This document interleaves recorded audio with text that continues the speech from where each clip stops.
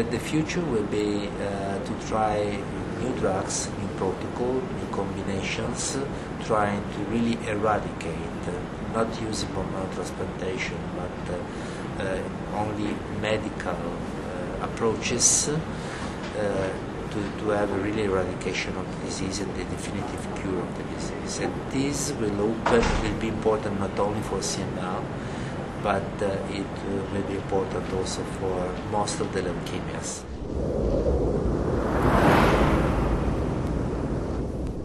Other possibilities are also vaccination approaches using specific leukemic antigens like the BCR-ABL per se is indeed an antigen which is specific of the cells, of the leukemic cells.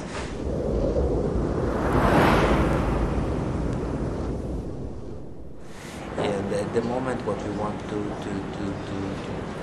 optimize our therapy, first of all, the second point is just what we want to make our cure definitive and not depending on the continuous overlasting assumption of the drugs.